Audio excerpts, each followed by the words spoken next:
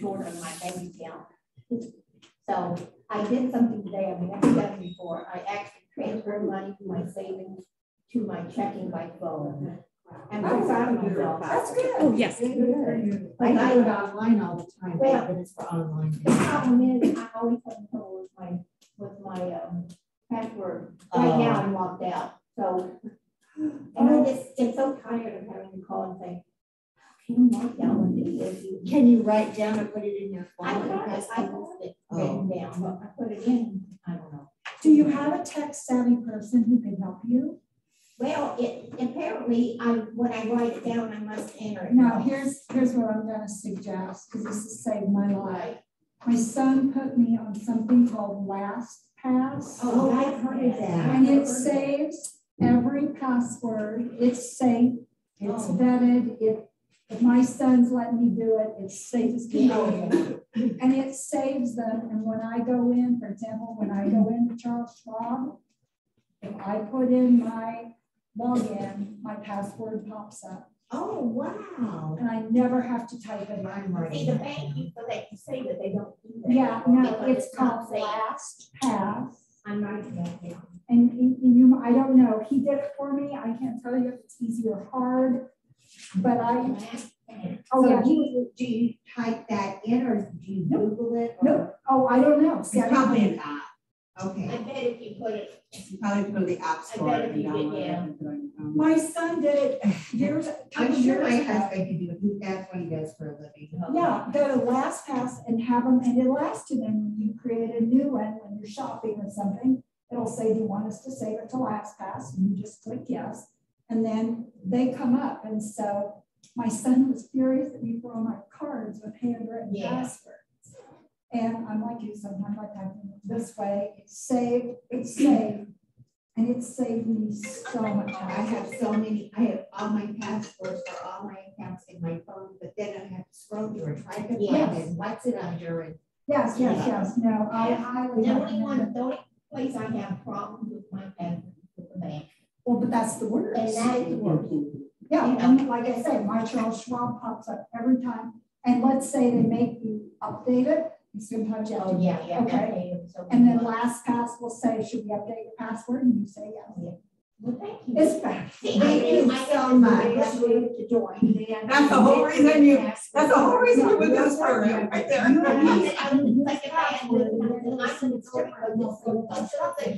you go. Exactly what I need. And so this is so wonderful because you sharing that, I facilitate 3 Alzheimer's groups. And it's just so amazing how much sharing goes on. I mean, people didn't know that. They write it down and they call it, they can help. It's just amazing and so wonderful. Are you have other than Danish? I'm just She's curious. actually a facilitator for I have a Franklin one, I have a Marksville one, and I have a Indianapolis one. Oh, so you're like Dana, only you do it in other places. Communities. I'm not, I don't know what Dana does. Well, the Alzheimer's Association will train any volunteer that wants to be a facilitator. They're not supporting me in the Franklin one. Because Dana, you went off on your own. You told me that when we were doing our, you were having. I was not happy. But it's not in their facility, it's in their clubhouse. But, so that's Dana, okay. I have plenty of people that came and were excited, so.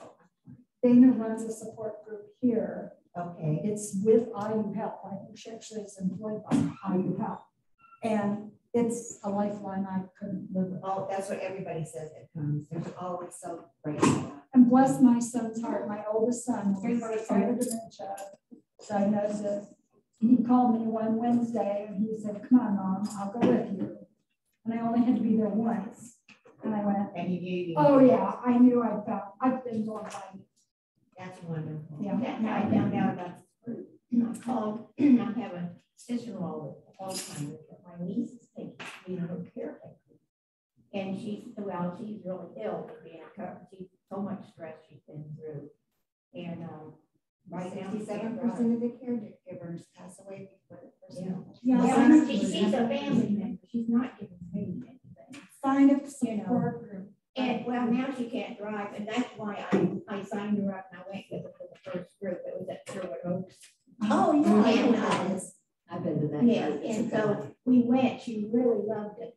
So the next Monday, I think one Monday, and I said, do you want me to come, let's go to the support group. Well, I can't today, I've done it 13 years, Yeah. and it's been more of a blessing to me than I think it has for people. And you're right, everybody in the group supports everybody else. I've learned so much. The best people who support you are in. Right. Yes. They Spent know. 2 hours with a friend yesterday. I thought he was helping me, and he said, it helps me. He's been dealing with it for 20 years. I've been dealing with it for 1.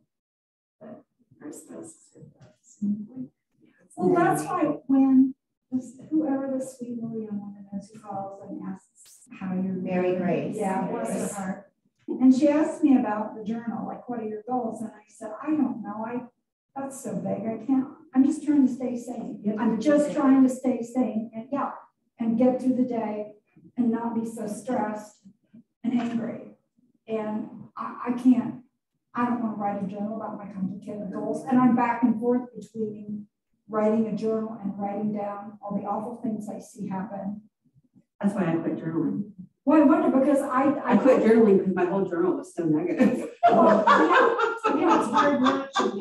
It is. And you're Everything that goes wrong. In this situation, No, and you're just life is going on, and then like today, I tried to get him to hand me one of those plastic bags out of a drawer that the newspapers come in because I use them to clean up after my dog. Oh, And he brought me a box of Kleenex. Just, he couldn't come. No, I had no idea what, and I was very specific. One of the blue plastic bags and newspapers come in the drawer right under where we could get off. They were clean up, and clean up sounds like Kleenex.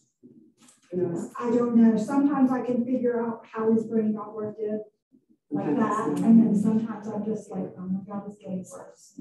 but does he ever come through with something like that? how did you know that? Yeah, because sometimes they can and sometimes they can't. Dementia varies from day He's to day or starting moment to to moment. slide towards the side where the answer would be no. He does okay daily living, but try to hold a conversation with him, make a simple comment when watching television. That's kind of dangerous. I could do it. Sometimes it's fine, and other times it's. Yeah, I quit doing it. I filter. I'll think something I'm going to say, and then I'll think, no. I'm still too angry about I got too many yesterday. I'm working on it, but it just seems to happen so fast mainly since Christmas. Before Christmas seems to, there were some things going on. I was telling my niece, I said, life isn't fair. It's not fair. That's an ugly disease. But the other side of it is, when they first said, I had a couple of days where I thought, well, this is a life sentence. And then I thought about my sister who's been dealing with Lewy body disease. And she's way younger than her husband, way younger than I am. I think about 2 friends who have severely disabled children. That's truly a life sentence. And I try to say, until now, your life's been pretty good. It doesn't go a whole lot. It doesn't. I agree with you. In anger, I retired in May and he was diagnosed in August. Oh my goodness. So where did you retire forward to? I was going to travel with my sister and do some fun things, and that's been severely curtailed. And then you throw in the pandemic, and I spend a lot of time angry. And the other day, I was like, I know I respond with an angry tone of voice to the stupid things that he says, and they're just like sometimes they're just stupid. You're just in your brain here, and I walk in the closet and mumble. I try to do some. I do too, but it's really hard. And I've been at it 5 years. The hardest part is giving yourself grace. Grace because we're human, and we don't know always the best way to respond. And even if we do know the best way to respond, we can't always make ourselves do that because we're human. And so we have to give ourselves grace. And in this, I dealt with, the nearest I've come to this is dealing with, as a school administrator with emotionally. That's what I did for Kids, 27 years. And I find myself, what little thing can I create to help him? And in some ways, he's not, I think he's far along for as short as we've known about it, but in other ways, he can still behave places and people can still enjoy talking to him and to them. But in other things, it's just, and I resent that. I'm retired. And I'm getting ready to go the 31st of May. I'm going to spend a week with my son and move to California in January. And I struggled with trying to take him, which could be a nightmare. Are you flying? Yeah, I'm flying, and I have to make connections in Phoenix. And is he going with you? No. Okay. Yeah, that would be a lot. Yeah, my daughter's coming to take us to Raleigh next year. I thought, I don't want to drive by myself. He still drives, except the problem is if you get in any kind of, and there are a few places along the way where it's kind of finicky how you go. And if I see he's doing something wrong and say something, just stop. And I think, super dangerous. Yeah. And then I got on a plane. So our daughter's flying out and dragging it. That's sweet. That's wonderful. Maybe we'll just stay. Well, this was a perfect example of social connection. So I thought about a couple of times stopping and saying, hey, let's get started on our class, but we humans need each other. We all need each other to different degrees. And everybody needs in their life a person who understands them and understands where they're coming from. And that's what this class kind of is about. I haven't been there, even though the people say, oh, I know what you're going to do. No, you do not. Is anybody else tired of I'm so sorry? Oh my gosh, I heard that so many times. I've just, or what can I do to help you? And then they don't help. Well, they don't know what. Well, I don't know what to tell them sometimes because it's the spur of the moment when I've had something weird. Yeah. Huh? Cure him. Yeah. Yes. Exactly. Yes. Make this go away. Make this go away. That was hard at first. But now I just say, just keep on being my friend. You don't deserve it. You don't have to do anything special. Just, Yeah. But and I was telling my friend yesterday, who dealt with it way longer than I have, I said, there have been some pluses. Ones I've had to do some things that I hadn't had to do before. And like you with your phone in today to the bank, kind of proud of myself. And the other is, and this group's a good example, how incredibly wonderful people have been. When I call a company and say, I'm really sorry, this was overdue, my husband is forgetting, I didn't know how to do this, could you help me? Get rid of the overdue charge. They always do that without even being asked. They help me and they'll talk about their dad or their family. I had that happen a lot of times. My mom had her gas turned off. So, yeah. But people basically, I haven't encountered any nasty person other than myself. Well, and what you were saying from the support group, I know what I'm supposed to do. And I do it and I do it and I do it. And then I encounter something and I just lose it. I remember when I was caring for my dad, I thought, I worked in long-term care for. Oh, wait. Oh, I'm sorry. No, I did the wrong thing. I thought I'm on my support group.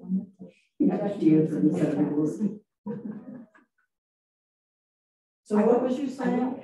Oh, my dad, I have been in long-term care, in the industry of long-term care for 13 years before my dad got sick. And I thought I knew everything about dementia, I know how I'm supposed to do. I lose my patience with him so much. And I mean, it's different when it's someone close to you. You can logically know how you're supposed to respond if there's this behavior, that behavior, how not to argue and how to redirect and blah, blah, blah, blah, blah, all that stuff. But when it's your mom or it's your dad or it's your husband or it's your brother or your sister or somebody you've had a long relationship with, it makes it hard to transition from your old relationship to this whole new reality. Well, and they're not the same person. They're not. and it's They so- can't think the same. No, They can't it's do so- as they once did. It's so hurtful. It's so hurtful. Sometimes when they don't treat you nicely. Next time I do that. It is. It was so hurtful. Yep. Yeah. Very passive aggressive. Yeah, I understand completely. And then you feel guilty. I mean, Then you for do me, feel with guilty. my I feel mom, you know, and then I'd be, I know that she couldn't move any faster or she couldn't, connect, but then I would just get really irritated. Yeah. And then I'd feel bad that I was irritated with my sweet mom. Yeah. I feel guilty. It's the same kind of thing when you're parenting toddlers or babysitting or whatever, you snap at them and then you're like, oh, they're just kids or whatever, Right, or right. your best friend or whatever it may be. That, I shouldn't have done that. We always second guess ourselves, but. So today's class is on social connection. Before we really dive into that, I know that we've been doing like little recaps and like talking about the last class and the last outing and stuff. So tell me, because I didn't sit in on the nourishment class or anything like that. Did you feel like that was helpful for you? Or was it things that Very you wonderful. I've changed my eating habits. Good. I used to Wonderful. spinach as soon as I got it home. I made stir fry. Spinach is such an easy add into things that you never even think of. I threw some, I always love smoothies. I love like bananas and strawberries and stuff in a smoothie with some almond milk. I've never even thought of adding spinach. You don't even. You don't even taste it. You have to get over the greenness. Exactly. I made that, and the recipe I have, I do it in one about this tall, and I always expect been one healthy. Well, by those directions, that's too healthy. I said, "That won't be that much." Yeah. And I use it for my whole breakfast. Yeah, I think that the portion sizes is probably the most important thing that I've learned. But if you're going to go overboard on a portion of something, it's better to do on a fruit and vegetable than it is on anything else. So, fruits and vegetables, I'd say most people are pretty safe doing more portion. I know I don't eat enough vegetables, but if I have a regular salad and maybe I've been eating more fish now and not breaded, and then I'm full. I really don't want any more, so I have to figure out ways of getting vegetables maybe for lunch and for dinner. Yeah. I just wanted to share that I'll shut up. There is a peanut butter that my daughter introduced me to. Has anybody heard of American Dream? No. You need to Google it. It is the best natural, no sugar, no artificial ingredients, no gluten. It is expensive. It's $12.99 a jar. It's about this big, but it lasts a long time. There's 10 grams of protein. Some of them have 12 grams of protein. There's only 7 grams of sugar in some of them, but they have thicker than a Snicker. Oh. And oh my gosh, and they have some more. They have all different kinds. They have peanut butter and nut butters, and it's great on an apple or celery. I do almond butter, which is almonds. American Dream, and it's made here in Indiana, and it's locally made. But I don't, because I have 2 kinds of ideas. I have a difficult time getting enough protein, so that's how I've been able to get it. But I highly recommend it. It's delicious. And you can get on a reward program and you end up getting $10 off and that kind of thing. So everybody felt like the Nourish class was helpful. Did you guys like the field trip? Oh my gosh, that was wonderful. Everybody had to bring dishes to share. Yeah, that was fun. I heard that was really actually a great place to really see how you guys have kind of connected socially with each other. There's like little micro friendships that are related to this group that have kind of formed over the course of the time, and those kind of things are good. And some of the things that we're going to talk about today, you'll like this class has kind of become a ritual for you guys.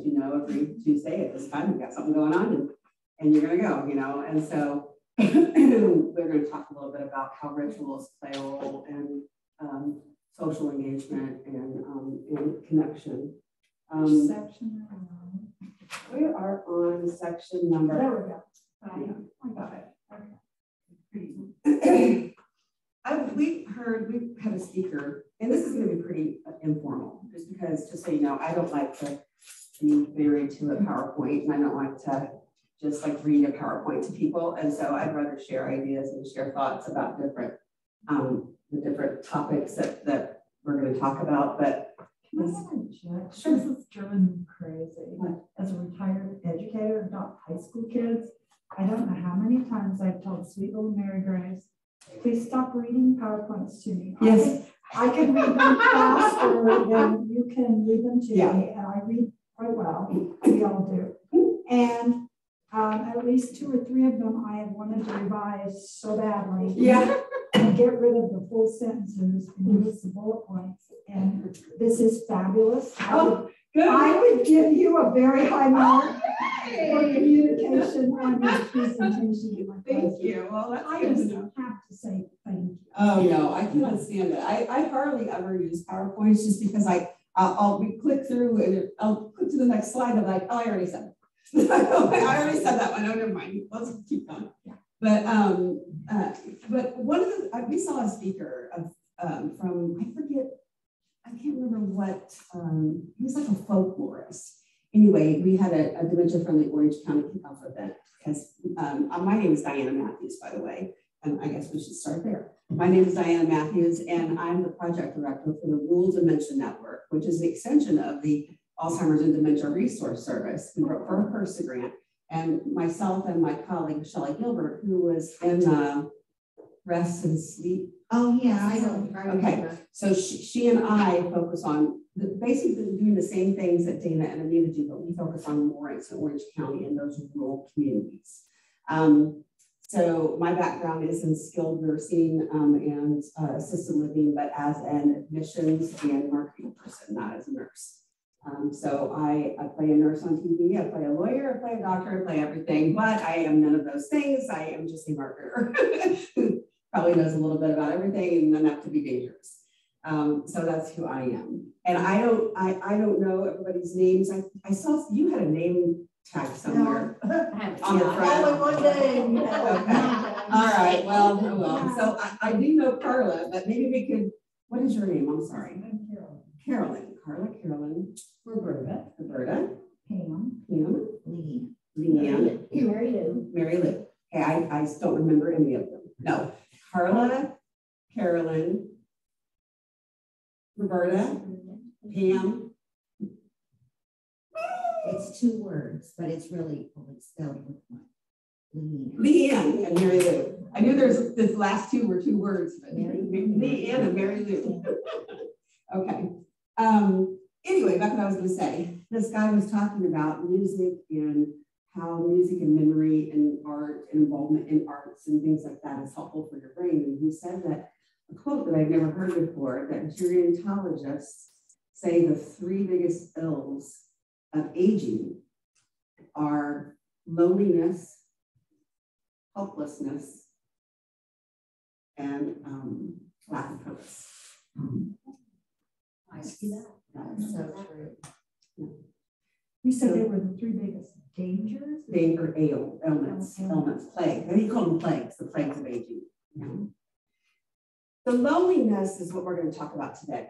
And so not everybody needs to be around a ton of people, but what we have found out that the risk of isolation and loneliness increases as you get older, mainly because of life events that happen that cause you to change some of your daily habits and daily behaviors. So we are, instead of doing that, we want to connect to protect, because having connections, social connections, family connections, friend connections, church connections, support group connections, whatever connections you may have in your life, protect your brain. They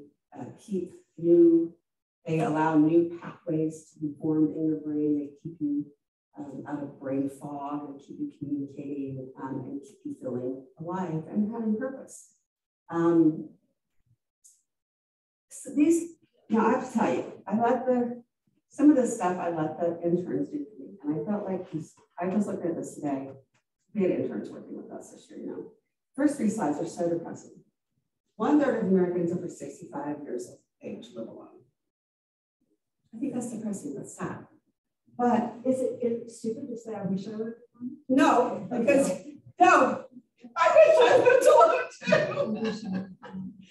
But I don't want to be alone all the time. I just wish I could be alone when I want to be alone. But that's one of the things we're going to talk about is the difference between being alone and being alone. There's a big difference between those 2 things. Hi. Hi. Bring another chair around. There was somebody who said they couldn't be here today, but the teachers. I can speak on right here. So we're talking about social connection. The reason that a lot of Americans live alone, of course, is either they've been single their whole life, or they've been in a relationship, a marriage, or a spousal relationship, and that person has passed before them. All of us are going to probably, at some point or another, end up either living alone or leaving someone to live alone. If you're in a relationship, or choosing to live alone at some point. So there's an inherent risk of loneliness in getting older.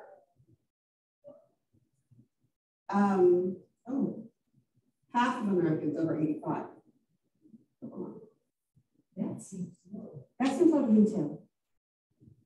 But a lot of people, when they age, they do move in with family members, or they may move into retirement communities. Yeah, it's things like that. What's really amazing to think of is because I teach dementia-friendly classes, and if half of Americans over 85 years of age live alone, we also know statistically that 1 in 3 people over the age of 85 have a dementia on them. A lot of people struggling with living alone with brain changes. And in the first 6 months after losing a spouse, there is a 41% increased risk of mortality. But who might have an idea of why that's the case? Could be loneliness as a factor for sure. Stress could be stress of life changes. I mean, it's sort of unfair that the men who can't take care of themselves, Yeah. or the one who's dependent on the other Dependent on the other person. Yeah. The interdependence that often happens in marriages. I would also guess that a lot of times it's because of the toll that caregiving for the person had taken on the survivor. Because we do know that caregivers undergo a tremendous amount of stress and oftentimes do pass away before the person they're caring for. But when that's what happened. When my father, and I'm going to use my dad as an example, he took care of my stepmom. She had ALS. He was our primary caregiver. You know, he was our primary caregiver she was sick for about maybe 15 months with it. And then within 8 months after her passing away, he was gone.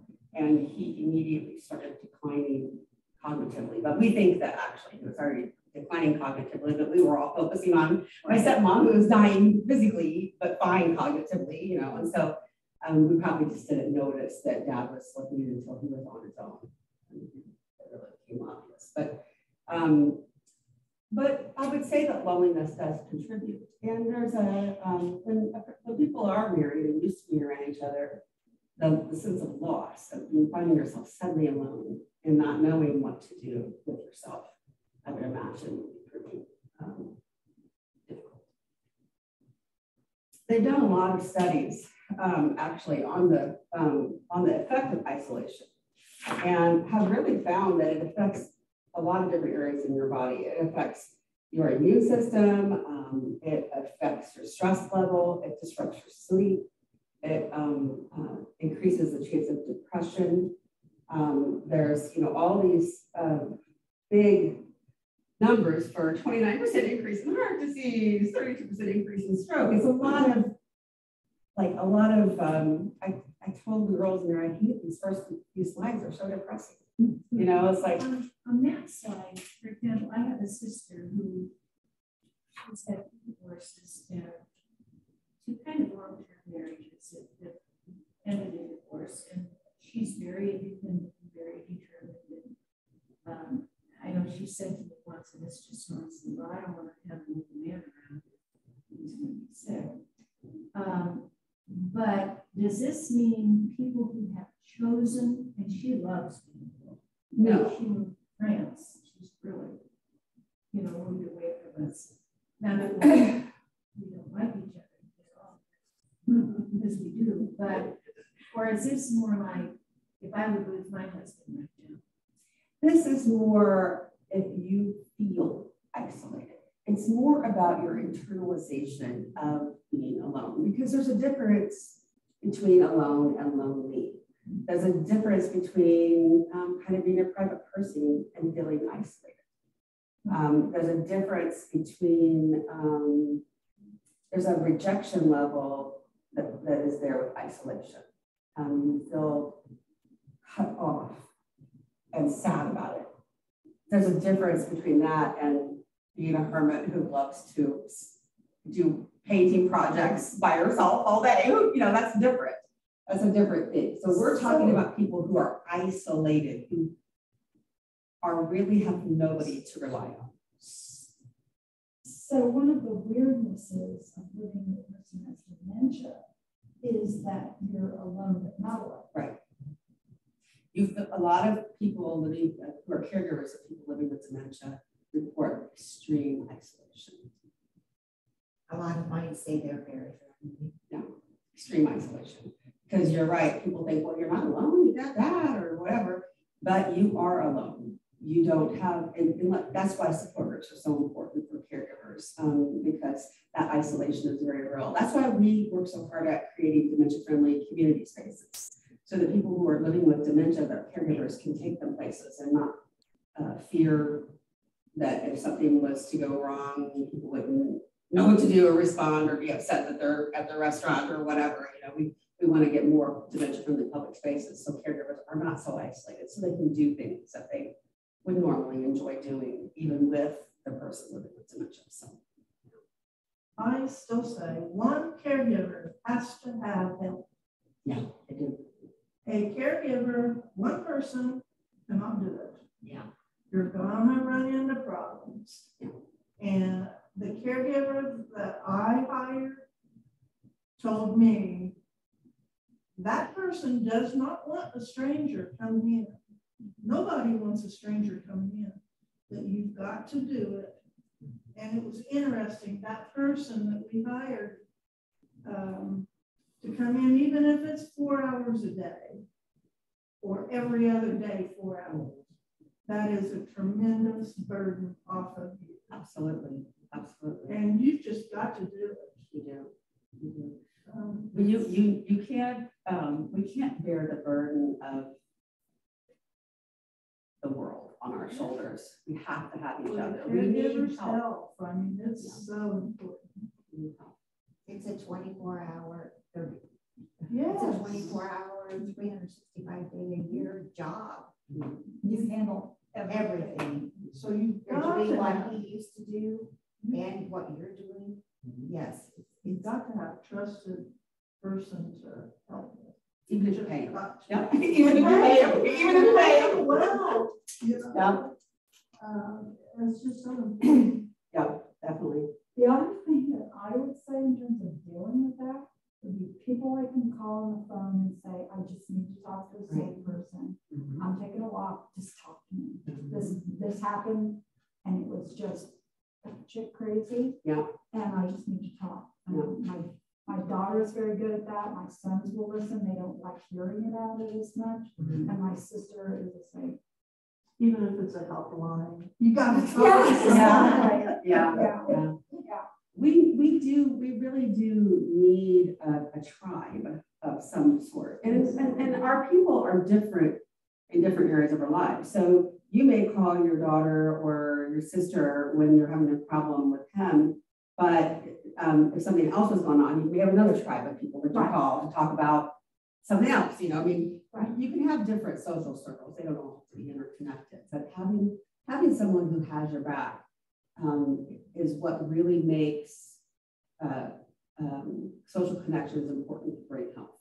If you have somebody that you know, that you trust, that no matter what, you can call and they will be there, just even if it's one person. Well, having 4 is better. Having 4 is better. Having 4 is better. But if you at least have one, that's helpful for brain health. Yeah. There was a study, risk reduction stuff. There was a study that Harvard did about adult development, isolation, and social connection. And they found that it doesn't really matter, like I said, how many friends you have. It's the quality, that one quality relationship that you can really lean into is what really, really matters. And if you can have 10, you can lean into, great. Some people aren't built that way. That's okay too. But the fact that you have a relationship that you can lean into and really rely on is what the researchers found is protective to brain health. And if you keep that relationship and lean into it into your 80s, there was a dramatic difference in the health of people who had that kind of a strong relationship. So cultivating those relationships now while you're younger and leaning into those relationships so that as you age, you already have these relationships in place, and then prioritizing them, because it's also very easy to let them slip, you know? It has to be, it's a conscious effort. They have found when they've done some studies, I forget who did the study, but that children, they studied the effect of children who felt isolated, like either at school, like being bullied or isolated as being an outcast or whatever. Their brain had the same response receptors going off as physical pain. So feeling isolated is very detrimental when it comes to your brain health, because as we know, stress is very detrimental to brain health. And so making sure that you feel a connection to another human being is really vital. And like I said, you can have 10, great, but as long as you have one, that's really, really key. Can I ask a question? Absolutely. Because when I was telling my doctor, and she's very good, I like her. She's leaving, but oh well. But I was telling her about stress. She offered pills, Zoloft, I think. And I agonized over it, and I concluded I don't know how pills going to solve what I'm dealing with. And I kind of don't like, I've never liked taking painkillers or something that made me feel sort of out of control. And I decided not to do it, but I just wondered if you had any thoughts on that, if that can help your brain. No, I don't have any research to back up that Zoloft doesn't help your brain, but Zoloft can really help with clinical depression, right? And with chronic anxiety, like with anxiety panic disorder, things like that. There's lots of things that are can be chemically controlled, but if you are feeling isolated and overwhelmed, maybe it could numb those receptors a little bit, but that doesn't solve your problem. Doesn't really solve your problem. Yeah. I think you're. But social connections can combat brain fog. So if you're feeling kind of foggy, reaching out to a friend and just chit-chatting, not about anything necessarily, but maybe about the weather, can help your brain fog clear up. You know, and sometimes we get brain fog just from being so immersed in our day and trying so hard to keep all of our balls up in the air that it makes your brain just kind of get fuzzy and you're like, oh my gosh, I'm coming or going. So really being in a securely attached relationship with another person is pretty important. And making those connections that matter. So fostering those relationships that are really important to you, making sure that those relationships become a priority in your life. We were just talking about that at lunch, and you know, Dana shared with me, she's like, how do you prioritize when everything seems like such a priority? You know, you've got, for her, for instance, she's got young children. She's got all their school obligations, sports obligations. She's got her husband, they've got a business. She's got her friendships, she's got her work, she's got her volunteer, you know, and they all are competing priorities. But making room for that one relationship that's really important to you is worth your effort and your time to make room for that. We're going to talk a little bit about ritual in a few minutes, about how like Monday girls night or a first Friday fun day or whatever, just having rituals that you do. Maybe it's a Sister Sunday or what, just even if you don't name it something silly, but like for instance, they wanted me to do this social connection class because I live in an intentional community. I live in a commune. So they're like, oh, you got all the social connections. But I love to stay home and draw my blinds. I'm like, so, you know, okay, yeah, I have social connections. I have lots of them. I have rituals. We have a Taco Thursday every Thursday night in our communal building. Everybody brings kitchen and we have a big taco night. You know, I mean, we have things we do at every single, my kids grew up, my husband, ex-husband's family had Thursday chili at his parents' house every Thursday night. His parents are gone on now, and they still have another sister took it up or whatever, but they have Thursday night chili. So those kind of ritualistic things that it's important to prioritize them in your life and to make sure you lean into those relationships and maintain that connection somehow. And I think that, you know, I found when my husband died that I had friends stepping up to the plate. I mean, and I was just taken aback because, you know, these are friends. Some of these were friends that I didn't feel like I was particularly close to, but because they stepped up in that period, now they're my really good friends, right. You know. Yeah. But you know, sometimes it comes from an unexpected place. They do say that, you know, you really know who your friends are when you're going through a bad time. Exactly. You know, who's stepping up, who's showing up. You know, showing up is half the battle. When you got somebody who's always showing up for you, that may be a relationship that you want to foster and lean into a little bit more. You know. An interesting one as a former teacher, I was mentoring a little bit a student. Took her a while to figure out she wanted to go to school. She's a very good student. And I was mentoring her, trying to get her on a pathway so that she would have, actually I'm trying to help her also step out of poverty. Mm-hmm. And we have become extremely good friends, not just mentors, but good friends. And I know she will help me and I will help her. And we laughed during the pandemic. She and I like Blake Shelton. She likes Prince Divine. We went to the drive-in together. She's about 25. I'm in my 70s. And here are the two of us at the drive-in laughing about nobody would believe this 7-year-old woman, this 26-year-old woman are watching this Blake Shelton concert.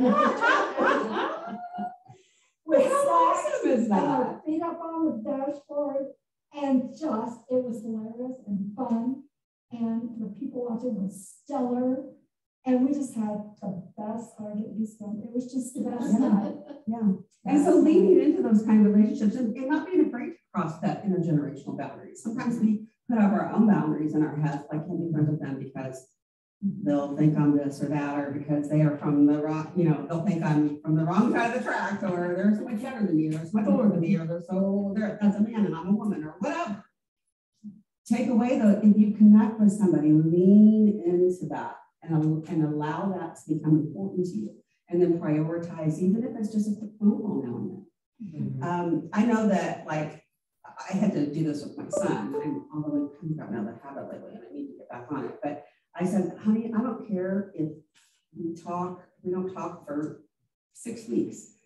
Just text me every Sunday that you're doing okay and that you're still alive, you know? And so sometimes even a text message is enough to make you feel a connection to a person. I have a girlfriend that was one of my best friends at my previous job. And I quit it right at the start of the pandemic. And we have not seen each other since, but every day, at least 2 or 3 times a day, we send each other memes, funny memes, that remind us of each other. We don't even talk, I don't even know if we've talked on the phone in 2 years. I feel just as close to her as I did when we saw each other almost every day. you know, because we've kept that connection. Whatever works for you to feel connected to somebody. And even though we haven't talked on the phone or seen each other in 2 years, we send memes enough and text just, hey, how you doing? Or I saw that picture. Or it's like, you see so-and-so's picture on Facebook, oh my God. Sometimes it's kind of bad. Go down the, but must make fun of this person rabbit hole, which is not good, but still I feel connected to her. There's still a spark there, even though we don't physically see each other. So you can't, even though people say technology has made us more apart, it still can bring us together. Social media, even social media has its pitfalls. It really, really does. There's some awful things about social media. But I also learned how to macrame on social media. I joined a beginning macrame group, and I made 2 beautiful projects in the past couple of months that I've always wanted to macrame. You know, and I found these groups, they were showing pictures, some of them put YouTube links to the tutorials. I got on there and I made gorgeous stuff. You know, so sometimes, and I was crocheting a blanket for my son a couple of years ago, and I couldn't find, I was like a half ball of yarn short. And I got on a crochet group and said, does anybody have any of this in their stash? And somebody mailed it to me from Montana. And they didn't charge me for it or anything. I mean, you know, so social media has benefits. You just have to be aware of it. It's such a bad rap. It really does. And I only have friends whom I know. I have friends that are friends of friends that I know and trust. So my group is small. I've taken the time to go in and tell them that ads I didn't want were offensive or whatever I could come up with. I just click one of their things and they will disappear. I got rid of gambling apps that way. And I find it as a way that I interact just with people interested in things I'm interested in. Like-minded people. And we share funny things. There's something called Indiana Nature Lovers that lifts my spirits. The birds and the sunset. Oh yeah, asked to join Indiana Nature Lovers. Some of them are like professional. They have, I've seen some pictures of blue herons and they just take your breath away. Oh my gosh, the little foxes. One little fox, the other little fox laying on top of the sibling's head. Oh my God. I have an Instagram account I follow called The Dodo. That's really addictive. You click on it and it's like nature. It's like an animal story about like rescued animals. Like somebody rescued a dog that was starving to death and now it's all happy and loving and running with the family out in America. But you know, those things are to make you feel connected in some ways. They're not the same. A bird feeder. And when I sit in my chair, that's, you know, I watch these birds and I get so mad because some chipmunk gets up there. Birds away. We can invest them. But and that kind of connection is important too. I mean, any connection with the world, with nature, with each other, those connections are what keep your brain firing and keep new neural pathways forming and keep elasticity and keep neuroplasticity. That kind of stuff is important. And when you, I guess there's maybe the definition between isolation and being alone is when you don't feel connected to anything and you're just in your space, feeling so disconnected with the world, with your family, with old friends, even with the birds and the chipmunks. You know, if you don't feel connected, that's when your brain health is seriously impacted by your isolation. And it's easy to have that happen once you get to retirement age, death of spouses, you know, loss of friends who maybe they pass away, children move off, families get scattered. It's very easy to settle into that, it's okay. And then 10 years go by, 15 years go by, and you really start to close in on yourself if you don't make a concerted effort to keep at least one connection out there that can be your lifeline to pull you out of that. So I know that when I was working full time, that was a big part of my role. And that role was a big part of my life, my career. Almost defines who you are. Exactly. And so when I retired, I was happy for a long time. But then I started feeling like what's going on here. I'm not doing anything meaningful. I mean, yeah, being with your grandkids and whatever, but, and I realized that I felt like I wasn't relevant. Mm-hmm. And I really wanted to be relevant. Yeah. So we have to, as human beings, we need to feel like we have a purpose. Right. To be here. We have a purpose that's bigger than ourselves. You know, and when you're really wrapped into your career, or really wrapped into being a mother, or really wrapped into being a wife, or really wrapped into whatever it is that you're really wrapped into, and that changes, we feel like we've lost our identity, you know, and so it's important to keep learning new things, keep opening horizons for yourself, try new things. Maybe you won't like them. You don't like that, try something else. Well, because of you, I'm going to start violin lessons. Well, see, there you go. I'm really quite good. I'm going to go to one of my friends who, because I don't have enough kids to get wind violin, but I'm not bad on the flute. And I'm going to say, let's get together and do some ensemble playing. Yeah, I'm excited about it. I decide I'm going to wait till after this group is over, and then I'm going to take them at Melody. That's wonderful. Excellent. Well, tell me how it goes. I will. It's hard. I know. I found it. Well, I was a trumpet player and a majorette, so two totally different. Yeah. Mom the trumpets. Yeah. It may seem very, very simple. I picked up my flute yesterday for the first time. Wow, I'm good. And I'm not.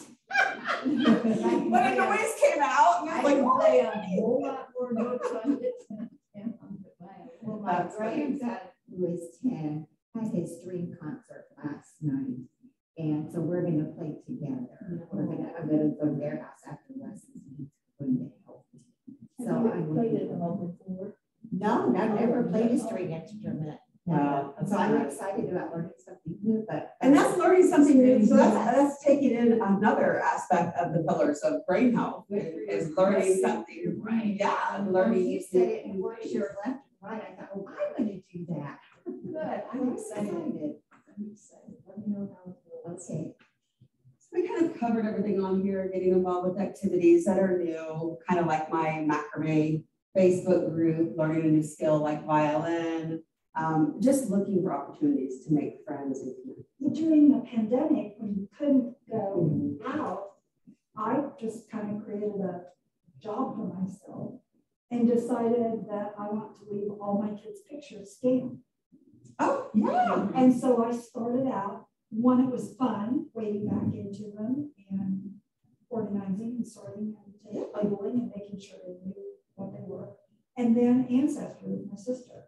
Yeah. And going back and working at quite an extensive family tree in different directions. Yeah, I did that. It's like my job. Yeah. It's like your. All you need is a purpose. You need a intention. You need something that you're doing in your life that's intentional. You know, so that you feel like you are accomplishing something.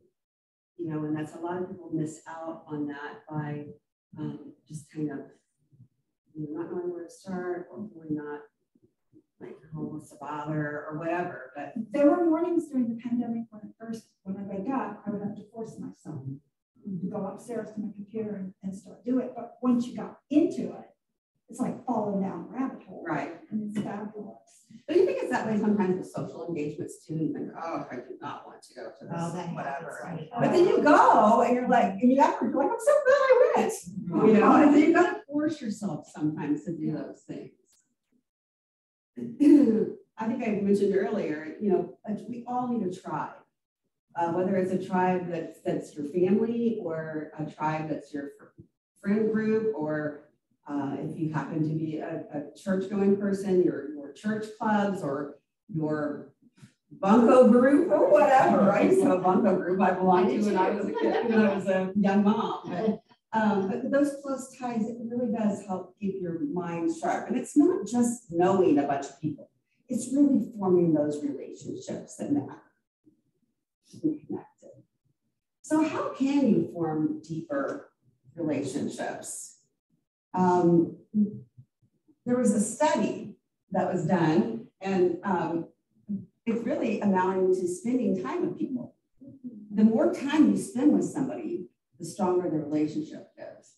And a lot of people have a ton of casual friends, you know, but it really takes a long time to develop a true friendship. It takes getting to know each other. It takes being vulnerable. It takes exposing yourself to another person, maybe sharing, you know, pieces of yourself so that you can find that little thing that connects you to that other person.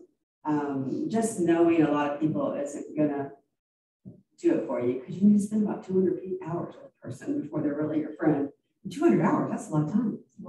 That's a lot of time. Yeah. And just like with the girl that you said, the young girl that you spent so much time with, I mean, you guys were spending quality time together when you were mentoring her. And through that time you spent together, a friendship blossomed. And that can happen in a lot of unexpected places, you know, but it's just being open to that and leaning into those sparks when you feel that spark of connection to another person. I'm trying to make friends with my next door neighbor because when I moved in, she still had a husband who was sick, but he's been gone probably about a year now. And, you know, it's kind of hard to, you know, I don't know exactly how to increase this friendship. Right now, she's on a walker because she had a cortisone shot in her knee. And in our apartment complex, we don't visit inside each other's apartments. We have chairs sitting outside in the hallway, and that way somebody comes walking by and they sit down and start talking. So our friendships are done through like the hallway, you know. And I don't know, I will stop. I stopped and knocked on her door the other day because I said, well, I've been sick and I haven't seen you out. So I said, I just was worried about you. And but you know, it does, unless I don't knock on her door, she doesn't, you know, reciprocate. I see her a lot of times in the mailroom, we're getting our mail. And that's usually the only time we see her, yet she lives right next door to me. Ooh. So, yeah, so finding. And she's very isolated. She doesn't drive. She doesn't have a car. And I know her daughter comes a lot of times on the weekend and takes her shopping. Yeah. When you guys do spend time together, do you talk about like things you like to do or? I don't know. We just kind of talk about nothing, you know. Yeah. Nothing really important. Do you think she could still be grieving the loss of her husband? I don't know. Somebody had, you know how rumors get started in a community like that. And somebody had told me her husband wasn't very nice to her. I don't know that, you know, just be a rumor. Is there any place like if I would invite somebody to have coffee, is there a place where you could say, hey, let's meet up? Well, from a window or whatever. We have a community room. And I have actually, I notice that sometimes if somebody, Rick's in a wheelchair, and a lot of times he'll get somebody to go get hamburgers. And I noticed that she was eating a lot of the fast foods. And so one day I thought, why don't we go to lunch together? I'll drive, you know. So we get in my car and of course it's dead. But I called my son and he came over and got us started. You know, but I noticed that whatever I ordered, she ordered. And then I was thinking, maybe she can't read. Or maybe she has the beginning signs of dementia. She could. Yeah. And maybe she never had you know, she may have had, you know, I don't know whether she has, you know, but I did talk to her daughter the other day. Her daughter is just really nice, very, very friendly, you know. I wonder if her daughter could give you some clues on things that would help you to be able to spark that friendship. If there's like, if she likes to play cards or if she likes to crochet or if she likes to. I have asked her a couple of times. We used to have pitch-ins twice a month, but we had to stop that. And the other day we had one and I said, well, why don't you come to the pitch-in? No, she said, I just can't sit still that long. That's an excuse, you know. But anyway, this is kind of my job this time. I mean, this is, I don't know why, but I just want to make friends. Yeah. Well, I'm curious why people don't invite people in their apartment. I don't know. We don't. Can you break that? Not until I clean my apartment. Why? You know, I live down a 3-bedroom house with a full basement into a 1-bedroom apartment. And right now my back hurts because the rain was sweet this morning. But I think the whole idea of your sitting, I have a folding chair outside my door. And a lot of times, I mean, I went to get my mail and I heard a bunch talking and I looked through and there's like 4 people sitting outside in the hallway. So I just went in there, there was an empty chair, I sat down and we talked, you know, and so that I don't know if that's a way of it, that you get more people talking in a group. Rather than just, you know, if you go into somebody's apartment, you're not going to knock on the door if you hear people talking. You know, my mother was in a situation like that, and that there was a little kind of an alcove, and later management made them quit it, but they had chairs and they would sit, and it occurred to me, it's sort of like the front porches in the olden times. And you don't have to clean your house. No, you don't have to be worried that your house isn't better or whatever. Right. And you can get up and leave if you need to. And she thought it was great. I mean, everyone loved it. But if you go through, and if the apartments are called here, it's right next to Area 10, Edgewood Village Apartment. Oh, yeah, that's where my mom lived. Oh, does she live there now? No, she died about 3 years ago. We looked at that one, my mom was from I'm in building 1. There's 4 buildings, but they're all connected. And building 1 is the best because it's very, very quiet up there. You know, I know names of let's see, the 6 people that live up there. But, and I've only been there a year and a half, so I haven't been there very long.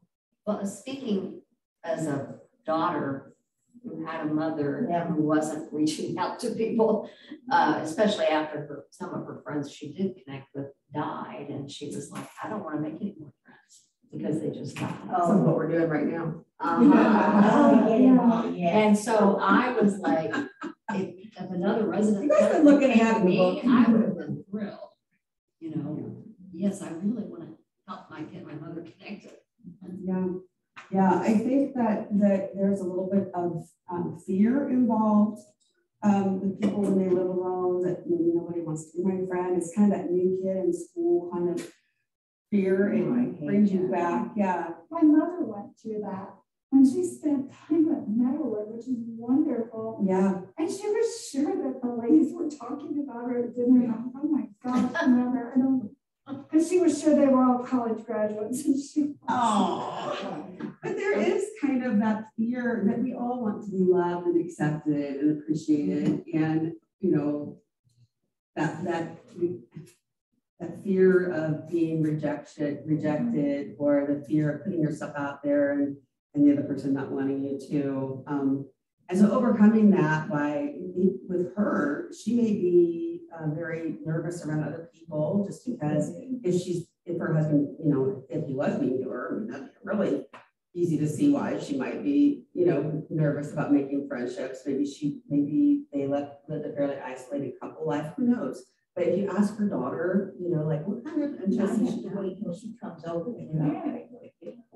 Do you guys ever drink like iced tea or lemonade or anything like that in the hallways? Not in the hallways. No. Well, one time, a couple of years ago, our oldest person lives at Kenny Corner for me. She's 97, and she's out in the social there. She's the one that gets the U group going on Monday night. But she invited some people over, and she put a card table up, and we had iced tea and Girl Scout cookies. And she's the Miss Social. She's got her neck in a brace right now. She fell and broke something. So, you know, somebody was they were sitting outside her apartment while her apartment was being cleaned. And I stopped talking to her for a while, but she's very, very friendly. Very first person to knock on my door. Oh. She's always got to go visit new people, you know. Yeah. But, you know, some of the people are very friendly there, and others just isolate themselves. Yeah. And a lot of that, it's a combination of fear and just lack of motivation. Yeah. Because in order to make friends, you've got to be a friend. And I don't like Uber, but I go down there on Monday night because sometimes I get a phone call, you know, because they need, and they called one night, they need a 4th person. And so I decided now, okay, this was Martha's thing. So in honor of Martha, I'm going every Monday night. You just take your own drink. But that's good. It is. I mean, that's good to have that ritual, like we're talking about, like I mentioned a couple of times, which I really want to get to this TED Talk. I'm sorry, I get talking. No. I'm going to skip ahead, actually. I actually love it when they actually really talking. Yeah, right? I know. I want to share this TED Talk with you, but I'm going to. Okay. Oh, I thought this was an interesting stat. Even at the young age of 40, 20% of people over the age of 40 feel like that they are socially isolated, disconnected. And I would think that living in a community like what you're talking about, Mary Lou, would be really hard because if the only place to socialize is in the hallway, really, then like there would be a big fear about knocking on someone's door, I think.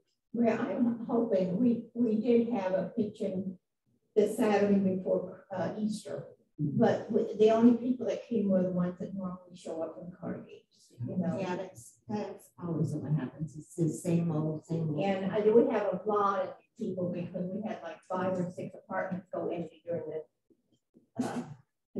epidemic, and then they didn't fill them. They worked on them, and now I think they're all filled. So maybe a group of people who always get together on a formal welcome committee. Yeah.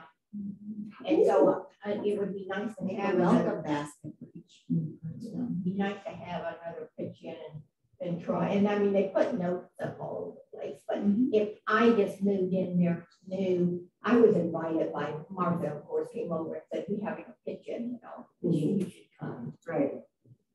Each one invite one. Yeah. Personal invitations. And so I don't know. I'm not sure who some of these people are because I've actually asked people, and they say, "Did you just move in?" And sometimes they'll say yes, or they say, "No, I've been here for years." Yeah. So there's some people we have a few people that are working 40-hour weeks, so they're still working. You only have to be 55 to move in. Oh. So we still have bigger. And sometimes it's okay to be alone. I mean, can you tell the difference for yourself when you're when you want to be alone or you're alone versus where you're lonely? I mean, there's a difference. So maybe some of those people, have other activities that they do, or they're going places, or church groups that they belong to, or social clubs that they belong to. I know my dad was always big involved in the Eagles. Just a lot of people have social things that they're involved in, and they're not lonely. They just live alone. But if it's impacting your well-being, which sometimes it can, and then that's when you need to be able to tell the difference and make some kind of changes. So, I mean, does everybody feel like they can tell the difference between loneliness and alone? Yeah, I think so too. Does anyone want to talk about this? The girls did this for me. I feel so bad because I would have probably. Well, We have the book. You have the book. You can read that.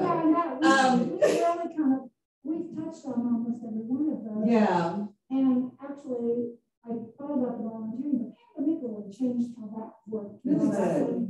Still don't really feel I'm ready to even do that. Yeah, the pandemic was a huge thing. There's one that says make sure your connections are intergenerational. There's your young friend. Digital connection, but volunteering, even volunteering in the background of things can make you feel connected for it. So even if it's not volunteering in person, even if it's organizing something like online for a group, or if it's stuffing envelopes for a group, or whether it's something for cancer support groups or Alzheimer's support groups or fundraising or whatever. If there's something that you feel passionate about, if the birds and this, even like doing something for the Audubon Society or whatever, just finding something that you feel passionate and connected about, and then volunteering to make that even more part of you, more ownership in it.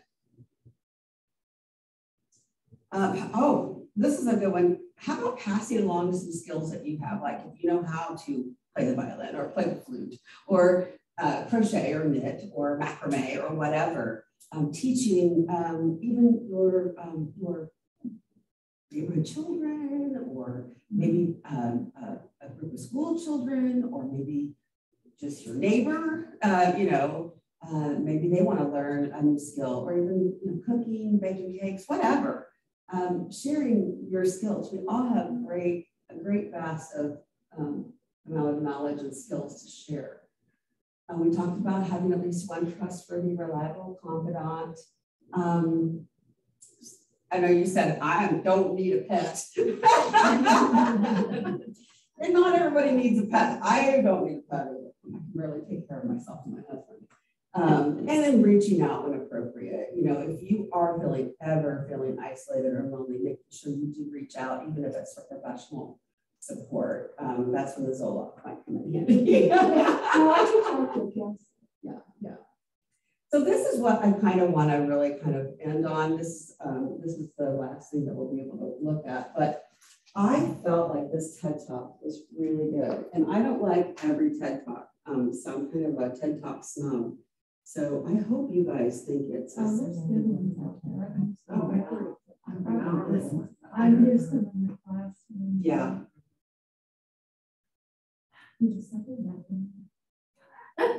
Oh my goodness gracious.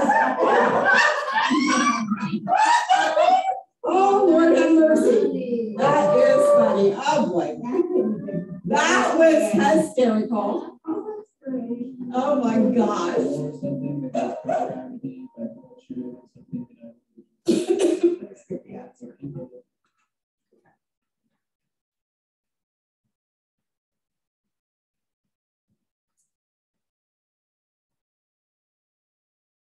Loneliness is an emotional state that we have when we're feeling disconnected. But our need for connection is ingrained in our DNA. Loneliness is a signal, just like fight or flight, that something isn't right. Loneliness is a public health crisis. But 1 in 5 Americans suffer from loneliness, which means if you haven't personally suffered from loneliness, it's almost guaranteed that somebody you know closely has. It can cause depression, and it can even lead to premature death. But now more than ever, we're living alone. We're spending more time online and less time making meaningful in-person connections. So when emotional storms hit, things like losing a job or going through a divorce or a death, instead of leaning in towards our communities, we've learned to suffer alone. So today I'm going to offer one solution that will bring us more connection and can help cure the epidemic.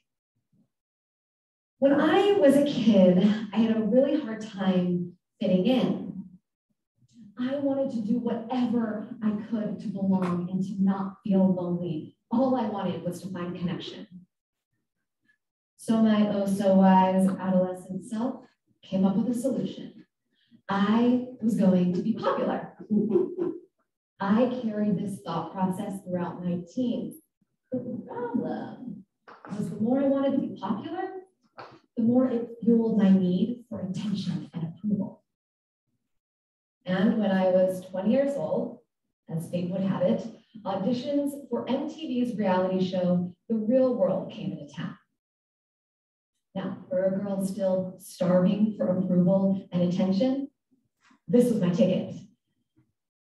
Now, for some of us, when we think about reality TV, we don't really have that strong of a reaction. Never really watched it, don't quite get what all the fuss is about. But for others of us, we do have a strong reaction when we think about reality TV, and we generally fall into one of two camps. The first camp is like, you literally could not pay me enough to go on a reality TV show. I'm in that camp. In fact, reality TV is everything that is wrong with our society today. And then the second camp is like, go on a reality TV show? Honey, I should have. my own reality TV show. I would be the next Snooki for sure. But with a history like mine, I'll give you one guess which camp I fell into. And at 21 years old, I moved to Brooklyn as part of 7 strangers picked to live in a house. I love this quote by Jim Carrey. He says, "I think everybody should get rich and famous and do everything they ever dreamed of, so they can see that it's not the answer." But how many of you have gone after a goal based off of the feelings you thought you would feel once you accomplished that goal? The real world didn't bring me connection like I thought it would. In fact, if anything, I was lonelier than I had ever been during those 15 minutes of fame. But this lesson propelled me into the work I do now, studying connection. And whether it's the events I produce or the show that I host or the coaching sessions I have, everything exists to create connection. Because here I am now, my oh so wise adult self, searching for what actually creates connection. And here's what I found. In order to feel connected, we need to feel seen, heard, and valued. You may have heard of blue zones. Blue zones are areas all over the world where researchers have found that people live the longest and happiest lives. So everybody does this differently. Communities of like Loma Linda, California, Okinawa, Japan, Sardinia, Italy. Some pray together, while others, they walk together, and others simply spend more time nurturing relationships with their families. But the one thing that they all do in common is they prioritize connection. They focus on their relationships. What I found is that these societies have created something that I call an anchor of connection. An anchor is created simply by spending quality time with people who see, hear, and value you. But Bea, how do we create our own anchors of connection? I'm so glad you asked. The most powerful way to create an anchor is through ritual. Now, I know when we think about ritual, we generally think about religion or sacred ceremony, but today I want to redefine ritual as something that's not necessarily religious or sacred, but instead something that we're already doing on a day-to-day basis. The key to making ritual such a powerful tool for connection is that ritual is repeated action plus intention.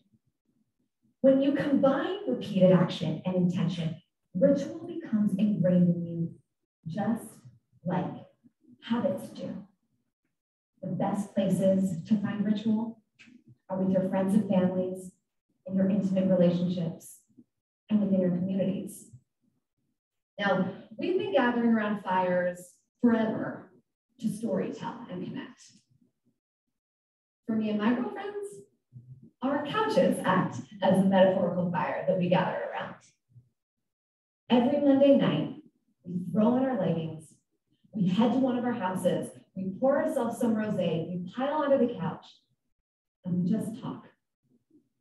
We've ritualized Monday nights as a time where we come to connect and fill our tanks for the rest of the week. And while plenty of Mondays, we're coming and we're talking about the things that are exciting and going well in our lives. But on lots of Mondays, we come with our tanks empty. Whether that's the small storms that have built up, just daily wear and tear, or the bigger storms, like going through a divorce or a miscarriage. But whether we're grieving or celebrating, we ritualize Monday nights as our anchor of connection.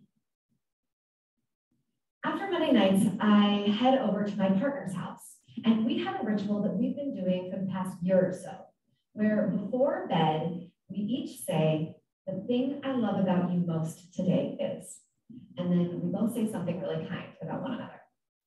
Now, easy enough to do when we're feeling in love. Not that easy to do when we're in a fight.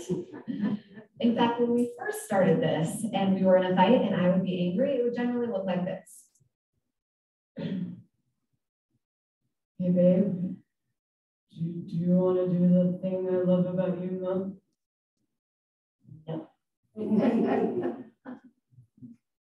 Okay, do you want to just like try it? Not right now. I'm not in the mood. Okay, maybe just once. Okay.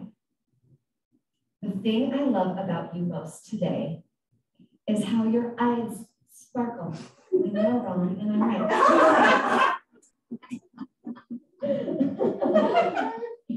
What I could have never guessed this ritual would do is expand my capacity for kindness and compassion. And now when we're in a fight, sometimes I even say the thing I love about him most first. It's this ritual that has carried us through our storms. So when our fights could just as easily disconnect us and leave us both feeling lonely, instead we ritualized our anchor of connection. You know, it's interesting, now that I know what blue zones are, whenever I'm traveling, I'm always looking for blue zone qualities. And recently, I took a trip to France with some of the same girlfriends who I spend Monday nights with. Landing in Paris was amazing and exactly like you think it was if you've never been. The cobblestone streets, the shutters, the windowsills with the flowers, the bakeries whispering, screw you, gluten-free diet. You're not welcome here. In France, meals are rituals. So dinners, for instance, they start later and last longer. And whether it's 2 people or 10 people, you sit down and you enjoy the meal for at least 2 hours, and usually 3. The food takes a long time, no phones are out. And when the meal is over, you sit and you talk some more. Day in and day out, the French go back to the table for their ritualized anchor of connection. Our last stop in France was Nice. We arrived 12 hours after the Bastille Day attack, where the truck driver drove through the fireworks celebration, tragically killing 84 people. That was horrifying. It would have been so easy for everybody to retreat, to disconnect, to suffer alone. But instead, what we saw were storefronts and restaurants opening their doors. And even just 12 hours after complete tragedy, people went back to the table. They went back to their ritual. We weren't in the mood to go out that night. So we went back to the apartment. We put on our leggings. We poured ourselves some rosé. We piled onto the couch. And we just talked. We went back to our ritual.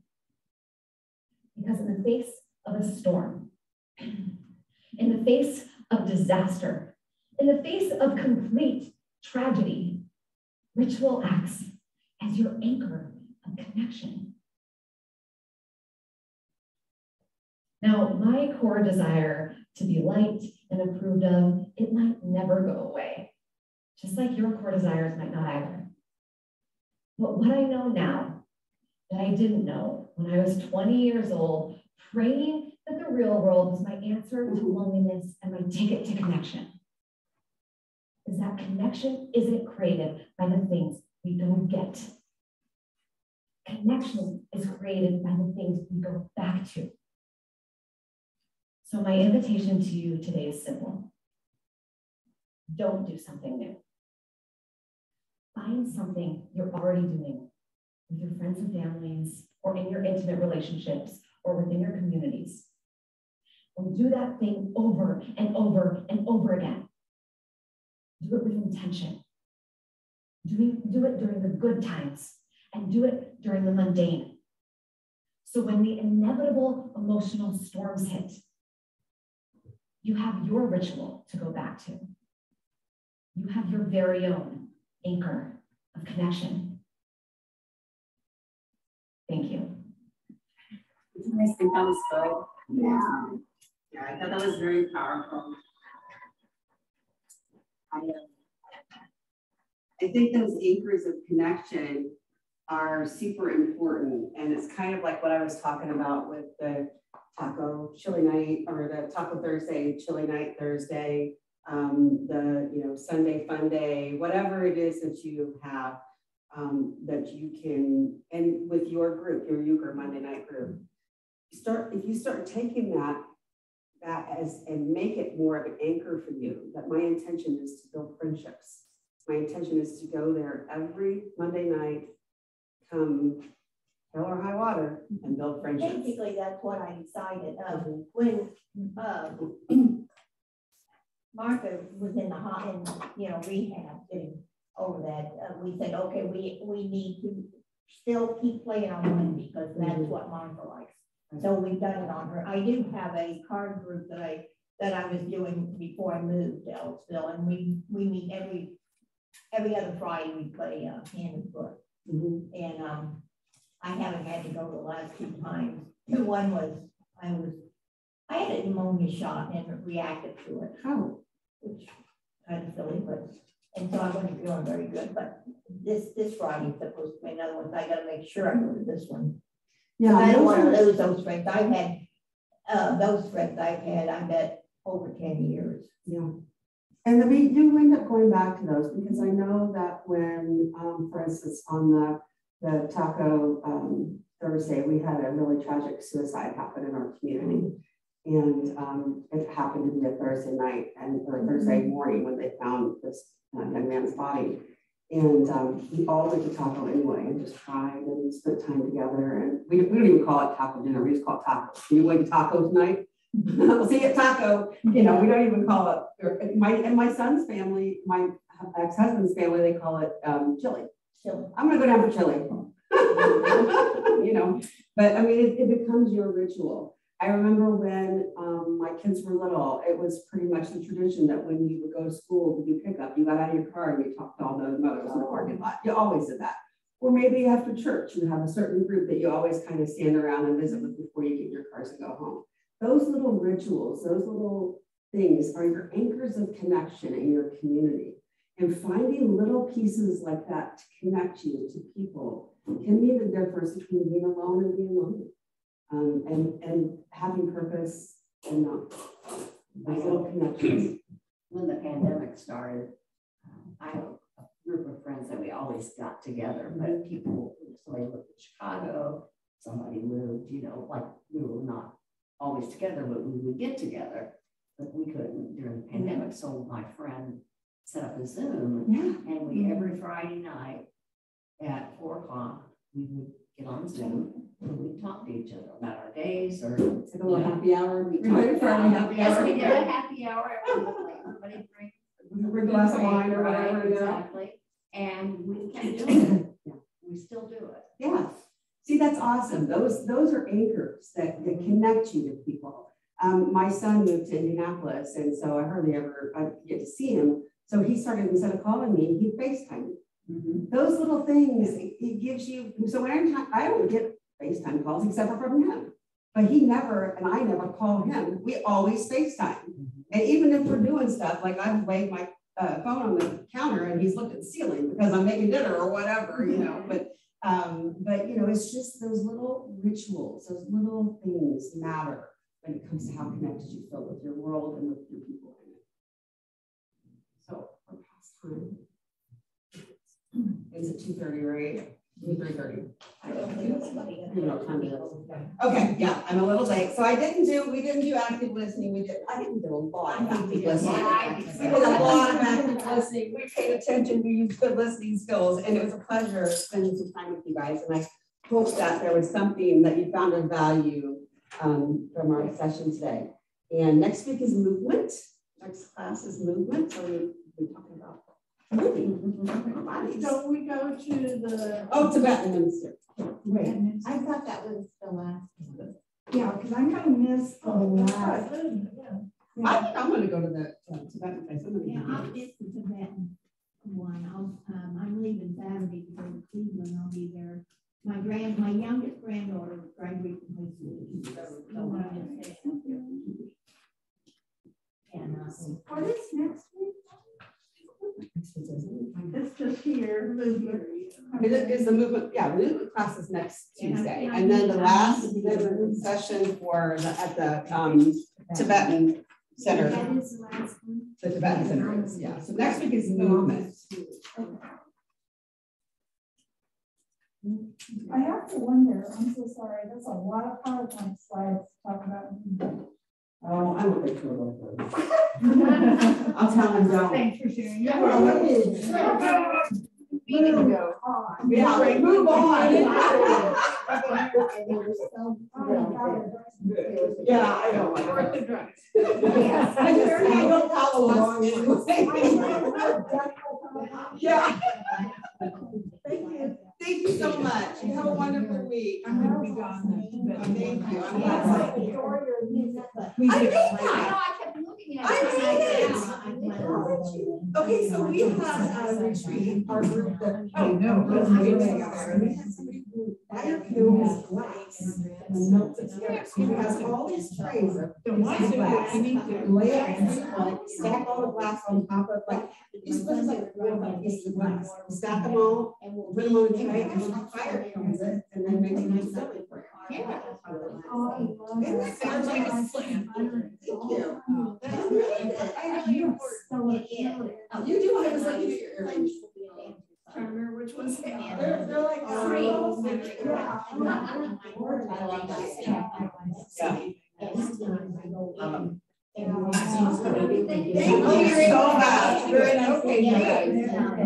I'll hopefully see some of you at Tibetan monastery. Yeah, I think I will come back. Well, that'll be fun. If somebody's name with your husband. Yeah, so they're coming in. I missed one. He's okay to be left alone. Yeah, I should be. We'll see, huh? We'll see. So my daughter said, Mom, You just gotta see. You never know if it's okay.